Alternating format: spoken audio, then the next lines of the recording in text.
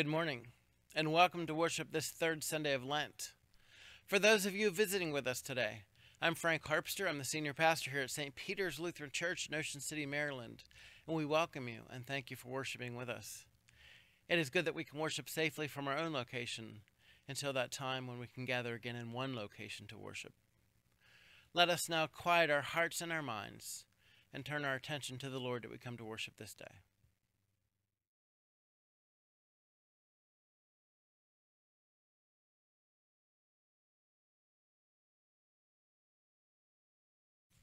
Blessed be the Holy Trinity, one God, the keeper of the covenant, the source of steadfast love, our rock and our Redeemer. Amen. God hears us when we cry and draws us close in Jesus Christ. Let us return to the one who is full of compassion.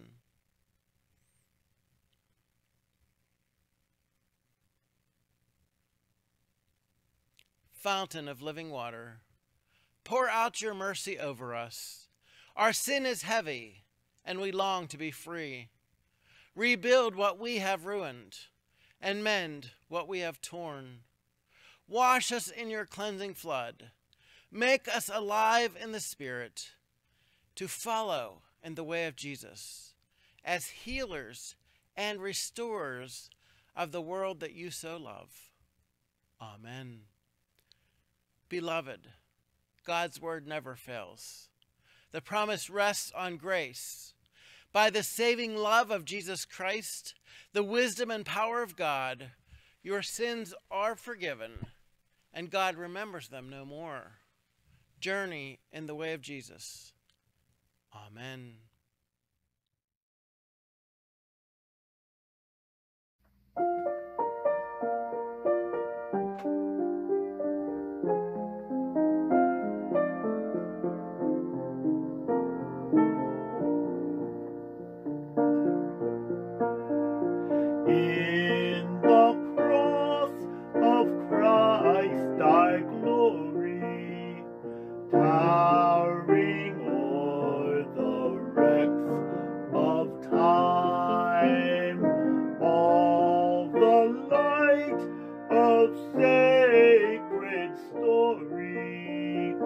Gathers round its head sublime. When the woes of life o'ertake me, hopes deceive and fears annoy, never shall the cross forsake me. Lo, it glows with peace and joy.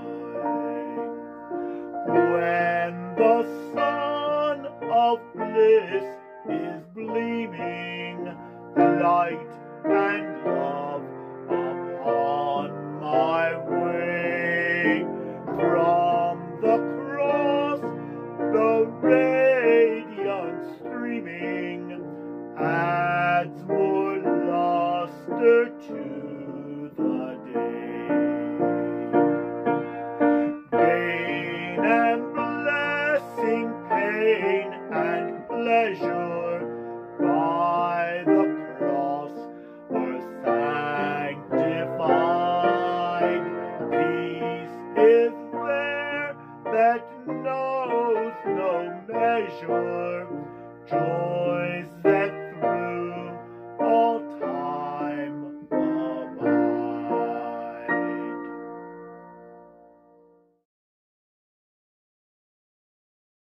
The grace of our Lord Jesus Christ, the love of God, and the communion of the Holy Spirit be with you all.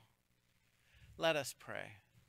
Holy God, through your Son you have called us to live faithfully and act courageously. Keep us steadfast in your covenant of grace, and teach us the wisdom that comes only through Jesus Christ, our Savior and Lord, who lives and reigns with you and the Holy Spirit, one God, now and forever. Amen. Our worship continues as we hear God's holy word for this day.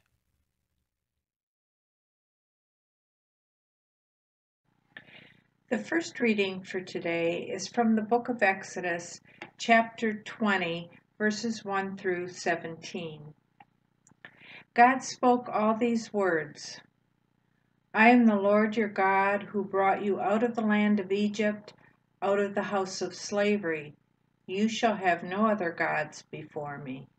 You shall not make for yourself an idol, whether in the form of anything that is in heaven above, or that is on the earth beneath, or that is in the water under the earth.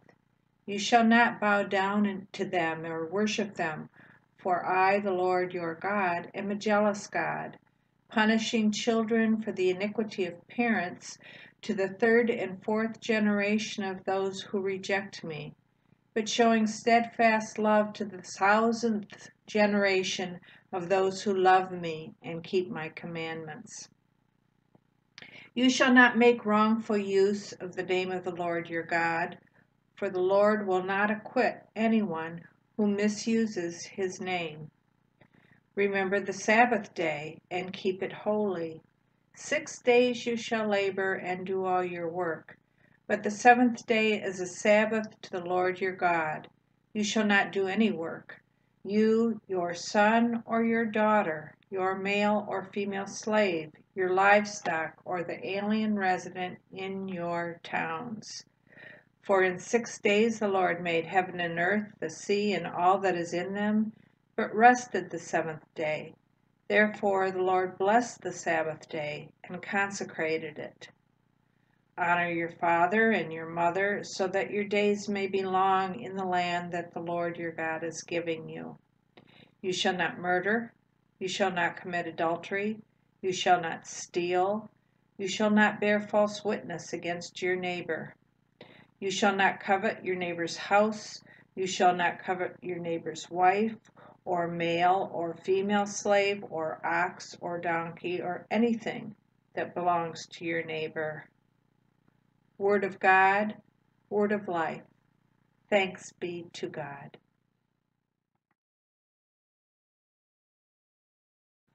On this third Sunday in Lent, we share Psalm 19. The heavens declare the glory of God, and the sky proclaims its Maker's handiwork. One day tells its tale to another, and one night imparts knowledge to another. Although they have no words or language, and their voices are not heard, their sound has gone out into all lands, and their message to the ends of the world, where God has pitched a tent for the sun. It comes forth like a bridegroom out of his chamber. It rejoices like a champion to run its course. It goes forth from the uttermost edge of the heavens and runs about to the end of it again. And nothing is hidden from its burning heat. The teaching of the Lord is perfect and revives the soul. The testimony of the Lord is sure and gives wisdom to the simple. The statutes of the Lord are just and rejoice the heart. The commandment of the Lord is clear and gives light to the eyes. The fear of the Lord is clean and endures forever. The judgments of the Lord are true and righteous altogether. More to the desired are they than gold, more than much fine gold, sweeter far than honey in the comb. By them also is your servant enlightened, and in keeping them there is great reward. Who can detect one's own offenses? Cleanse me from my secret faults. Above all, keep your servant from presumptuous sins. Let them not get dominion over me. Then shall I be whole and sound, and innocent of a great offense. Let the words of my mouth and the meditation of my heart be acceptable in your sight, O Lord, my strength and my Redeemer.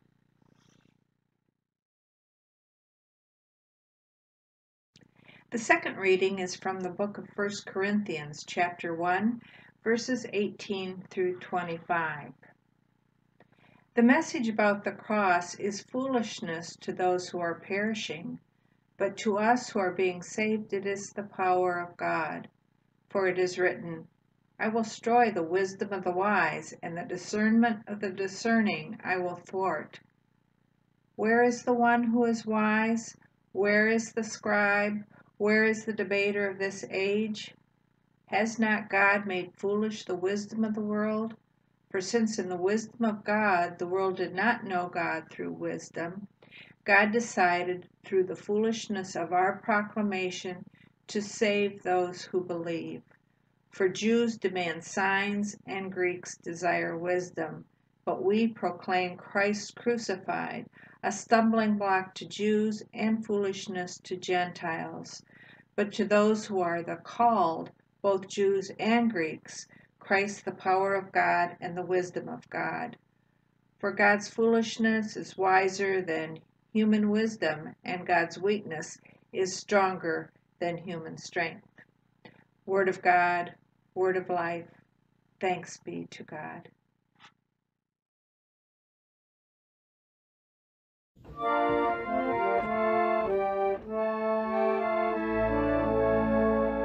Return to the Lord your God, for he is gracious and merciful, slow to anger, and abounding in steadfast love, and abounding in steadfast love.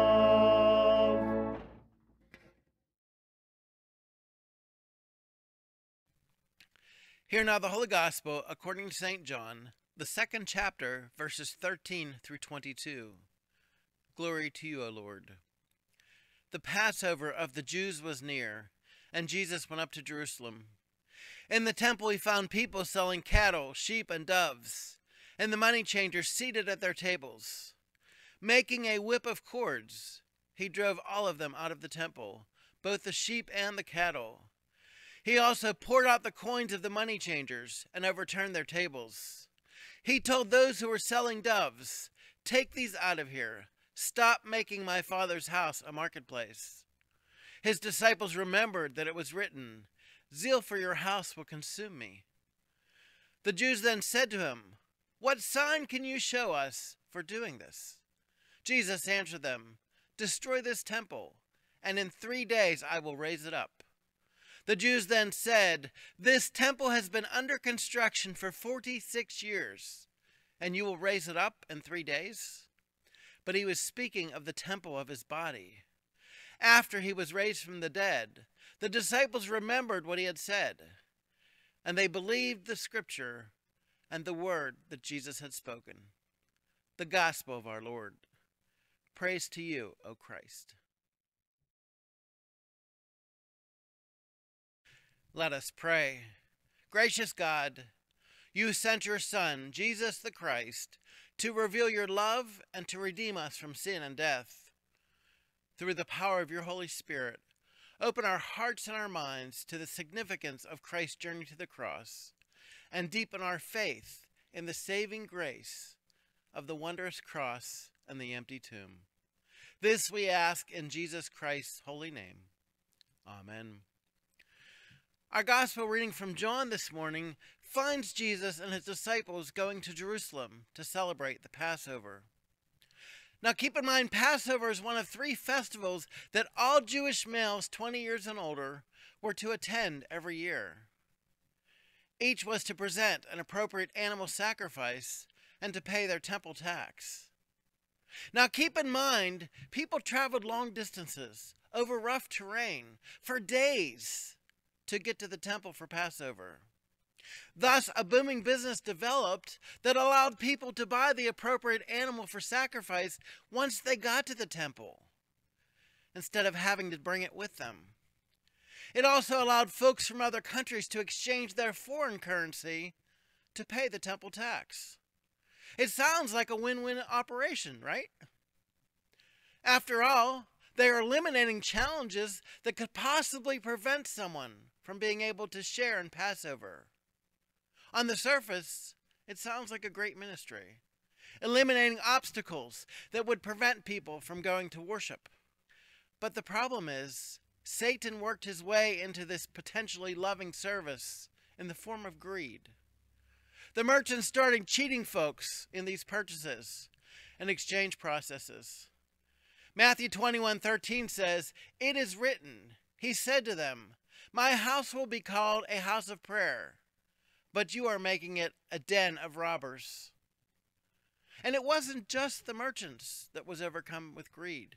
Even the priests, those who were supposed to be leading people to God's love and grace, were in on the action of cheating people, of being greedy. They regularly disqualified the animals the people brought with them for sacrifice, using some technicality to force them to buy one of the priests' quote, approved animals, of course at inflated prices. Now imagine traveling for days, a very challenging journey, bringing along your animal that you've cared for along the entire way, ready to offer it for sacrifice, and then learning once you got there, it's not accepted, and you're required to purchase one of their animals at a much higher cost. So what was designed to make it easier and more accessible for folks to be able to come to temple and worship God turned into something that made it even more prohibitive for folks to be able to worship. Let's look at a very similar story that most of us can relate to. Most of us know that it can be a challenge to get to St. Peter's on Sunday mornings in the summer, especially on event weekends. There are times that traffic can add an extra hour to your commute. That was one of the reasons that we started offering a fourth service at the Ocean Pines Community Center in the summers, so that folks on the other side of the bridge, those in the Ocean Pines area, could get to worship easier in the summer, thus making it more accessible for many people. What if you were to walk into the Ocean Pines Community Center for worship this summer, and Pastor Harry greets you at the door with his big smile and welcomes you in, and then tells you, if you want to worship here today, in addition to your regular offering, it's going to cost you an additional $100. So you pony up the $100. If you're like me, you'd be grumbling under your breath, if not out loud. You go in and find your seat. And you notice that it says in the bulletin that the hymns for this morning will be chosen by the congregation. So you think to yourself, I had to pay an extra $100 to worship here today. At least I will get to sing my favorite hymn. So you walk over to the piano and you make your request to sing your favorite hymn.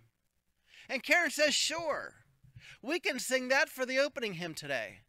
It will be a great way to start the service, but it will cost you $50. Please make your check payable to Karen Butterwick's cruise fund. Now, of course, we know this would never happen at St. Peter's. That's not what we are about. Our mission is, saved by grace, to feed the physically and spiritually hungry in the world, not that we will do what we can do to fill our own pockets. But Jesus walked into a much similar situation.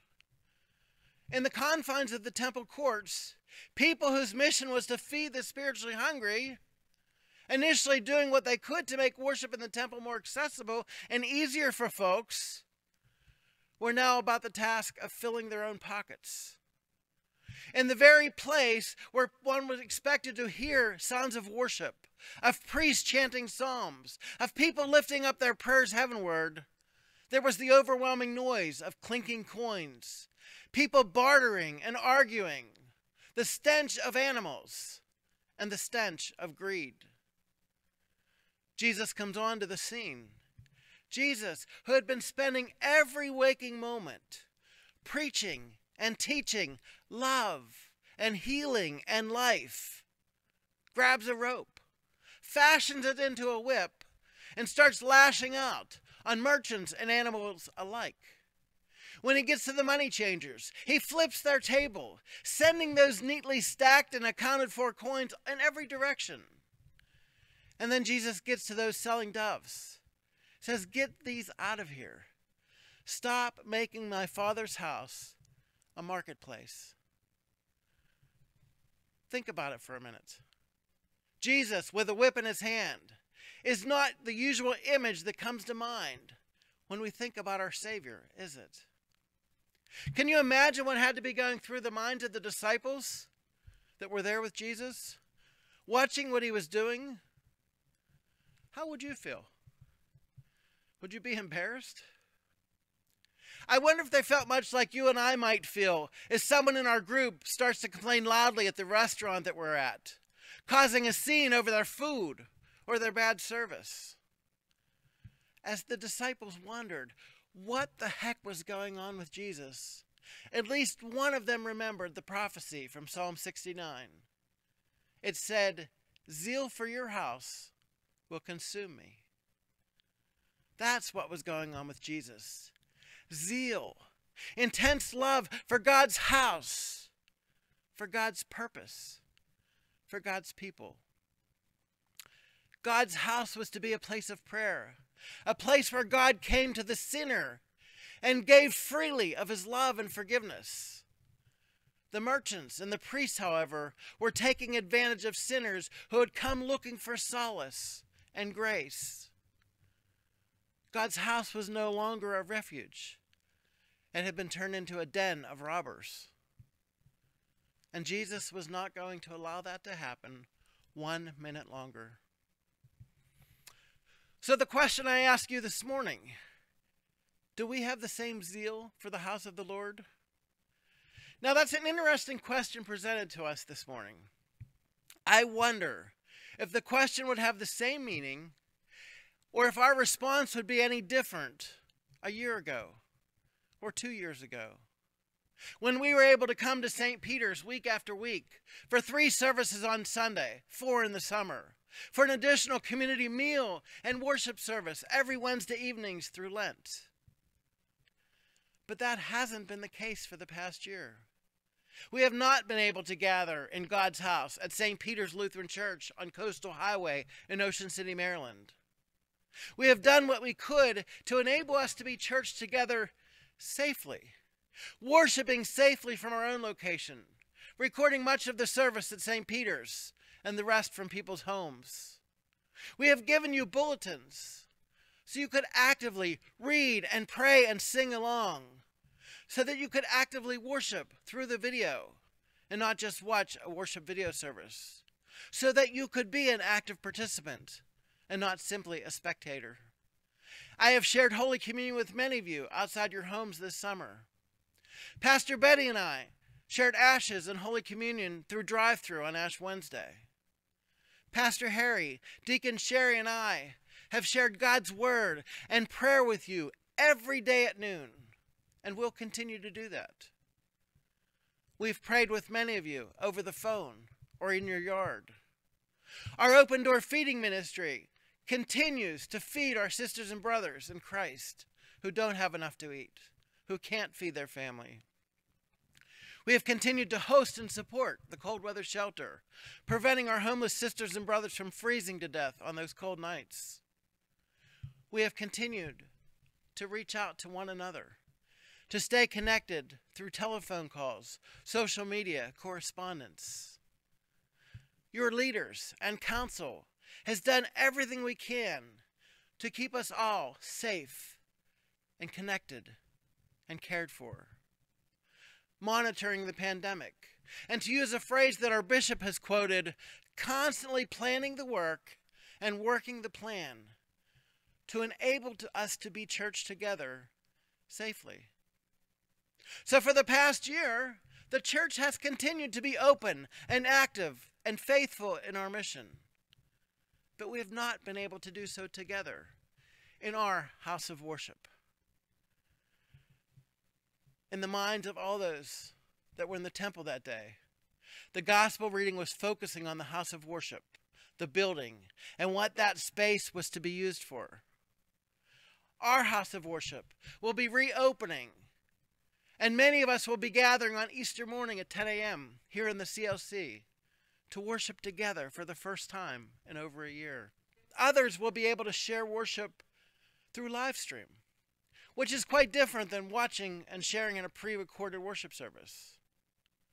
And again, I ask the question, how is your zeal for the Lord's house? It is my hope and my prayer that we will all have the same zeal as Jesus Christ, making sure that first and foremost, our house of prayer is a house of love, and that we will be able to keep that as the focus, even above our own needs. That our need to be back in St. Peter's for worship does not overshadow our need to keep everyone safe and healthy and protected. This house of worship should always be a safe place where people know they are surrounded by love. It should never be a place of fear or detriment. It is my hope and prayer that we will gather and do all that we can to make sure that one another's temple, our bodies, will be safe in this gathering. The reality is, we hunger to be together again, to be together here, to worship, to share God's word and sacrament, together in community, surrounded by one another in love. I can't think of a more fitting and more powerful day to do this than the day we celebrate the resurrection of our Lord, the ultimate act of love and new life. But we must do so safely, following all the guidelines and safe practices that our leaders and council have worked on and put together for our safety and well-being. The reality is, this Easter service and the services to follow are not going to be like they were once, years ago. And we don't know when, or even if, things will get back to the way they were. But what we do know, that is, as we lift up the cross, as we lift that cross high, God's love and grace is indeed proclaimed. And that the Holy Spirit is and will be at work, in, through, around, and sometimes even despite us. May we continue to glory in the cross of Christ. And may our zeal for God's house, both building and body, exemplify the life-giving love of Jesus Christ, that we may continue to be that very hope and love for others. Amen.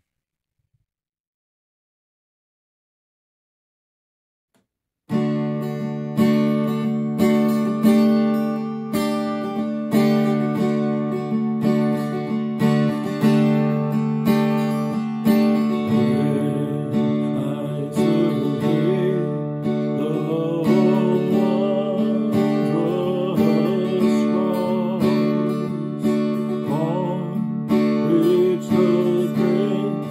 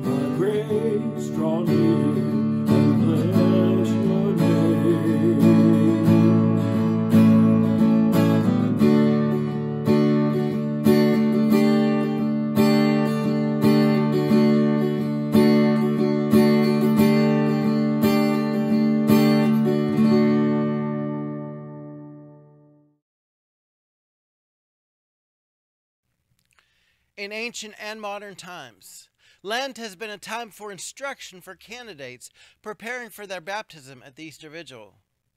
At the same time, the whole church anticipates Easter through acts of repentance and spiritual renewal. It is therefore appropriate that we renew the basics of our faith during these Sundays in Lent, so that we all might be renewed by our baptismal covenants and made ready to celebrate Easter. The Ten Commandments begin by saying, "I am the Lord your God. You shall have no other gods." What does this mean for us? We are to fear, love, and trust God above everything else. The second commandment says, "You shall not take the name of the Lord your God in vain." What does this mean for us? We are to fear and love God so that we do not use his name superstitiously or use it to curse, swear, lie, or deceive, but call on God in prayer, praise, and thanksgiving. The third commandment says, "Remember the Sabbath to keep it holy." What does this mean for us? We are to fear and love God so that we do not neglect his word and the preaching of it, but regard it as holy and gladly hear it and learn it. The fourth commandment says, "Honor your father and mother." What does this mean for us? We are to fear and love God so that we do not despise or anger our parents or others in authority, but respect, obey, love, and serve them. The fifth commandment says, "You shall not kill." What does this mean? We are to fear and love God so that we do not hurt our neighbor in any way, but help them in all their physical needs. The sixth commandment, "You shall not commit adultery." What does this mean for us? We are to fear and love God so that in matters of sex, our words and conduct are pure and honorable, and spouses are to love and respect each other. The seventh commandment says, "You shall not steal." What does this mean for us? We are to fear and love God so that we do not take our neighbor's money or property or get them in any dishonest way, but help them to improve and protect their property and means of making a living. The eighth commandment says, "You shall not bear false witness against your neighbor." What does this mean for us? We are to fear and love God so that we do not betray, slander, or lie about our neighbor. We are to defend them, speak well of them, and explain their actions in the kindest way. The ninth and 10th commandment says, "You shall not covet." What does this mean for us? We are to fear and love God so that we do not desire to get our neighbor's possessions, spouse, or workers by scheming or pretending to have a right to them, but to always help our neighbor to keep what is theirs.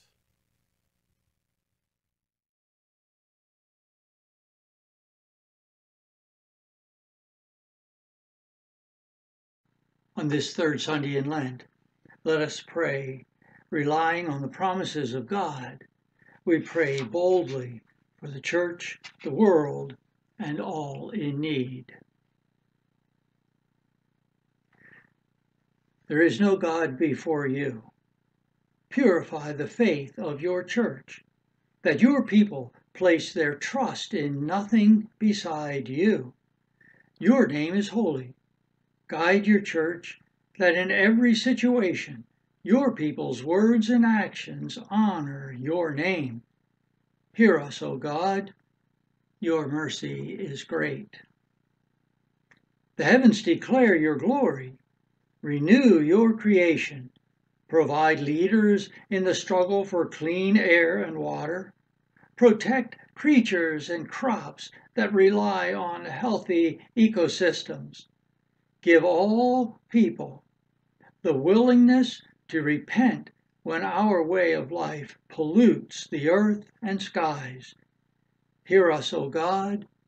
Your mercy is great. Your foolishness is wiser than human wisdom. Fill leaders with the foolishness of your peace and mercy. Your law defends the vulnerable.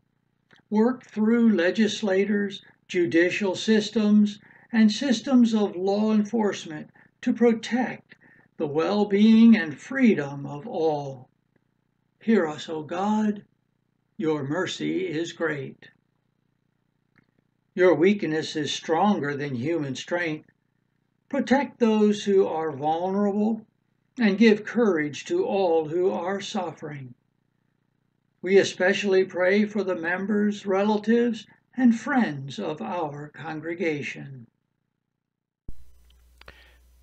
Today we lift up missionary Jordan, the family and friends of Bill Niemiller, the family and friends of Derek Stiegler, David, Nancy Staten, Dana Bean, Kathy Vornlocker, the family and friends of Joe Smith, Norman Holte, Krista and Jason Mumford and family, Melody Hill, Dorothy Meese, Fred Kaufman and family, Debbie Fling, Dr. Carl Krim and family, Mary Peak, Michelle and Bob Lapierre, Pastor Bob Stevens and Bonnie Stevens, Lee Kramer.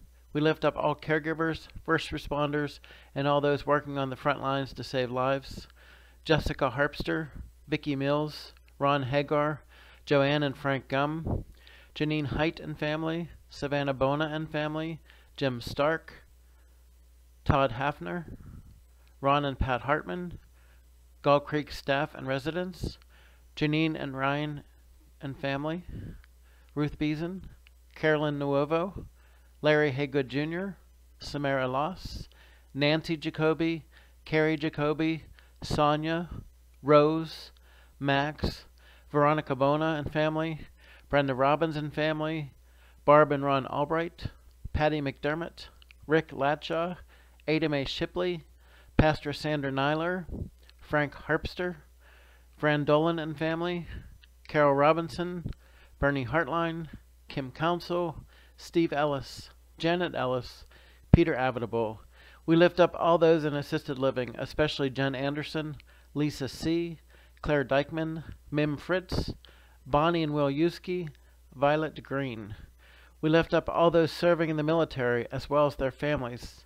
Today we especially lift up Gunnar Bogan, Justin Carter, Cal Kramer, Katie Kramer, Stephanie DeLuccio, Nicholas Nalbone, David Owens, Joshua Robinson, Nicholas Sorrentino, Jacob Sturgill, Ryan Swingler, Kyle Wood.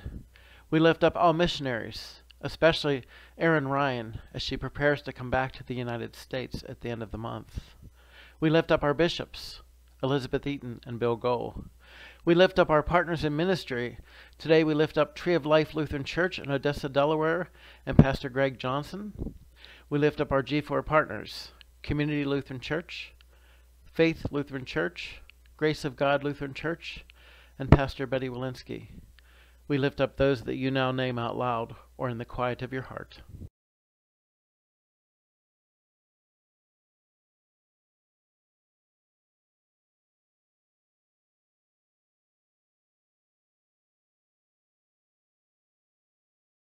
Defend victims of crime and bring redemption to those who have harmed others. Give Sabbath rest to all who labor. Hear us, O God. Your mercy is great. You call us to proclaim Christ suffered and crucified. Give clarity to this congregation and our leaders, so that we might follow Christ beyond our own habits and comfort. Bless our bishops, Elizabeth and Bill, together with all pastors and deacons, and all who serve within the body of Christ. Clear out anything in our common life that would obscure the gospel or that serves our own interests. Hear us, O God. Your mercy is great. The cross of Christ is your power for all who are being saved. Thank you for Perpetua, Felicity, and all the martyrs whose witness reveals the power of the cross. We also remember and give thanks for those members of our congregation who have run their course of life in this earth in faith and have departed in peace. Give us the same trust in life and in death. Hear us, O God. Your mercy is great. We pray for health and healing in our world as we struggle to overcome the current pandemic. Bless the scientists, doctors, and all caregivers, and grant a resolution to this health crisis. Hear us, O God. Your mercy is great. We entrust ourselves and all our prayers to you, O faithful God, through Jesus Christ our Lord. Amen.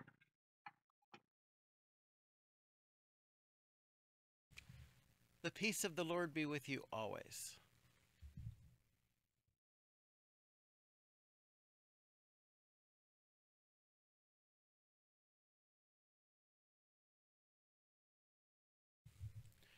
Our worship continues with the offering.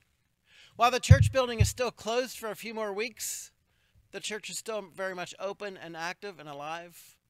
We continue to do what we can to feed the physically and spiritually hungry in the world, and this is only possible with your continued support and partnership.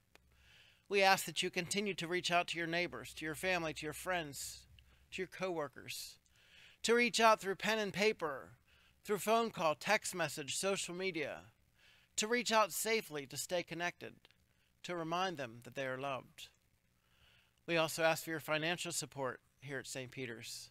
You may do so by sending a check into the church, or you can go to our donate button on our Facebook page or our website, and there are various apps out there.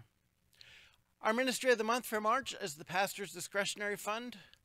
This fund is set up so that I'm able to provide some financial support for members of the congregation and members of the community, and sometimes transients who find themselves in special need of a little bit of financial help. I've been very blessed to be able to help folks over the years, and that's only possible through your continued support. So I ask you to prayerfully in March to send a donation into the church marked Pastor's Discretionary Fund. We thank you for all the ways in which you partner with us, for all the ways in which you helped us support and lead the ministries here at St. Peter's. We thank God for the ways he blesses our efforts for his good. Let us pray. Faithful God, you walk beside us in desert places, and you meet us in our hunger with bread from heaven. Accompany us on this journey, that we may pass over from death to life with Jesus Christ, our Savior and our Lord. Amen.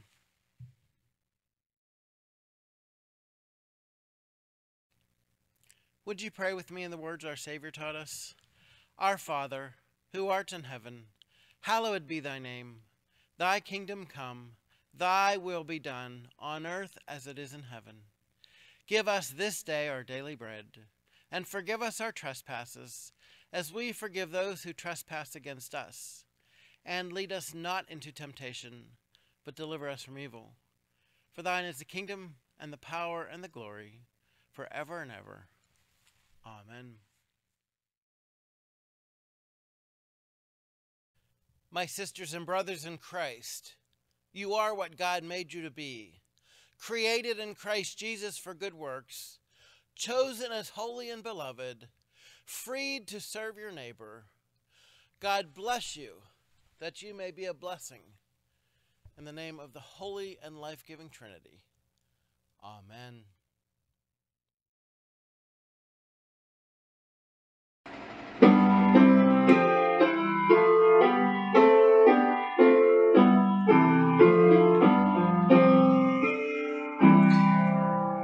Lift high the cross, the love of Christ proclaim, till all the world adore His sacred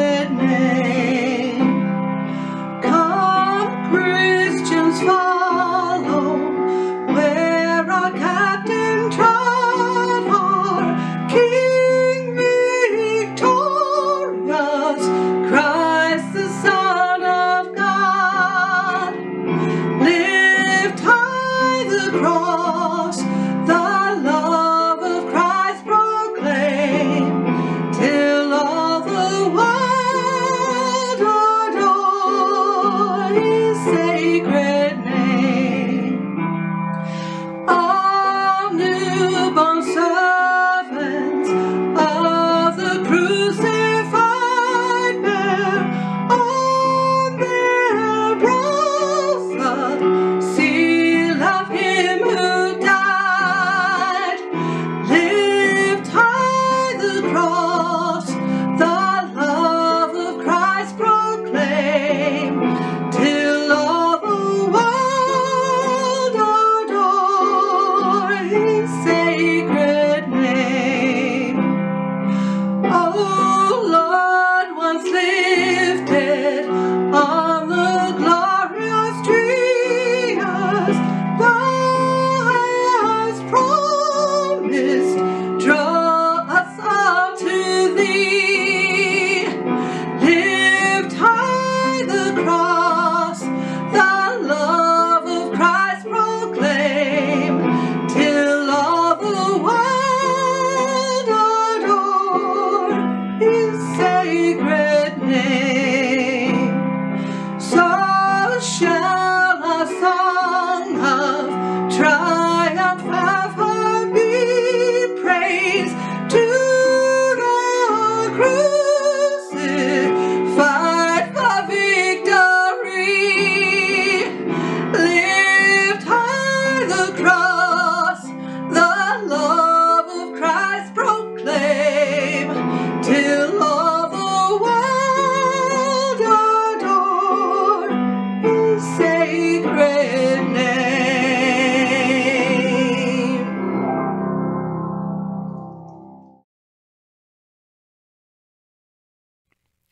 I have a couple announcements to share with you before we conclude our worship service for today. A couple updates on Holy Week. On Palm Sunday, we will have a pre-recorded service available at 9 a.m. We will also be offering drive-through palms, prayers, and communion from 9 to 11 a.m. here at St. Peter's. You'll need to enter into the back parking lot off of Old Landing Road and follow the signs. You will need to stay in your car the entire time, and we'll be following all the safe practices and precautions. You'll need to have your mask on while your window is open. Also, Wednesdays through Lent at 7 p.m., Pastor Betty and myself are leading Lenten midweek devotions. Information for that is in your bulletin as well as on our website. Again, that's 7 o'clock on Wednesdays through Lent. We hope you'll join us. Monday, Thursday, and Good Friday, Pastor Betty and I are putting together services that will be G4 sponsored, and those will be online services, and information will be coming for those. On Easter, we'll be opening our doors for the first worship service in person in over a year. We'll be doing that in the CLC, following all of the safe practices and guidelines that were set up for us from our council. We are able to hold 72 people plus the worship leaders, so you will need to call the church office Monday through Thursday 8 to 4 or Fridays 8 to 1 and make your reservation. Again, for Easter, the service will be available by reservation only, and we will be live streaming this and all of our services for those who are not able to join us in person. So Easter Sunday, it'll be 10 a.m. here in the CLC at St. Peter's, as well as live streamed, and all services following that will be at 10 a.m. in person and live streamed. In the meantime, please join us at 9 a.m. on Sundays for our online worship service. And those premiere at 9, but you can certainly watch them anytime you like after that. Join us on Wednesday mornings at 10 a.m. for our online Bible study. Join us on Friday afternoons at 4 o'clock for our happy hour or connection hour. Our open door feeding ministry continues to hand out bags of food and warm drinks on Wednesdays from 12 to 1:30. And we continue to house the cold weather shelter on these nights that it's too cold for our homeless brothers and sisters to be outside. And I ask you to continue to hold those ministries and those folks in your prayers. Please do all that you can to stay home when you can, to stay safe always, to stay healthy, and to follow all the guidelines. That does save lives. If there's anything I can do for you, please don't hesitate to ask. I'll be happy to take you to a medical appointment or to get your vaccinations. I'll be glad to pick up food for you or medications. If you need me to drop off a mask or devotional, please let me know. I'll be happy to do that for you. Please know that I love you. Your church family loves you. And most of all, God loves you. Let us continue our Lenten journey and go forth to love and serve our Lord and neighbor. Thanks be to God.